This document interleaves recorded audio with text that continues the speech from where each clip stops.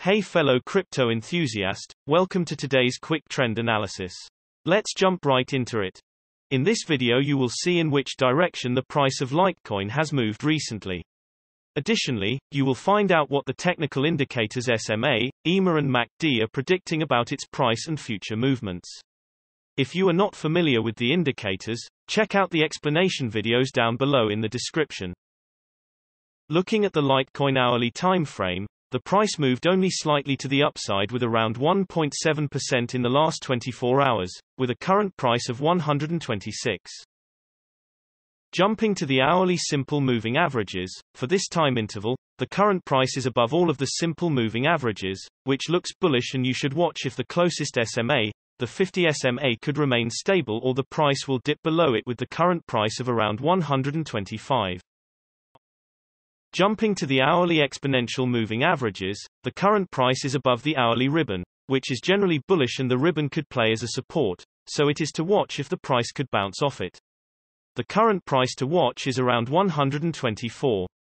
However, the ribbon is compressed, which means the current trend is not very strong and a trend change could be expected. Moving to the hourly MACD, seeing as the MACD line is above the signal line, meaning that the trend is currently on the up. Looking at the MACD histogram, we can see that the momentum is strong at the moment, and we can expect the price to continue growing or maybe at least remaining the same for some time. Looking at the 3-hourly simple moving averages, for this time interval, the current price is above all of the simple moving averages, which looks bullish, and you should watch if the closest SMA, the 20 SMA, could remain stable or the price will dip below it with the current price of around 125. Looking at the 3-hourly exponential moving averages, at the moment, the price is above the 3-hourly ribbon, which can be perceived as bullish, and the ribbon could play as a support. This means that you should watch if the price could bounce off the ribbon. The current price to watch is around 121. The ribbon is relatively spread out, so the support should be considered. Jumping to the 3-hourly MACD, the trend is currently going down because the MACD line is below the signal line. But it's expected for the price to remain the same for some time because the MACD histogram shows that the momentum at the moment is shifting upwards. You should wait and see if the MACD line will cross the signal line, which will be bullish. In general, the larger time frames have a greater impact on the price, so please remember that when we display different time frames with different indicators.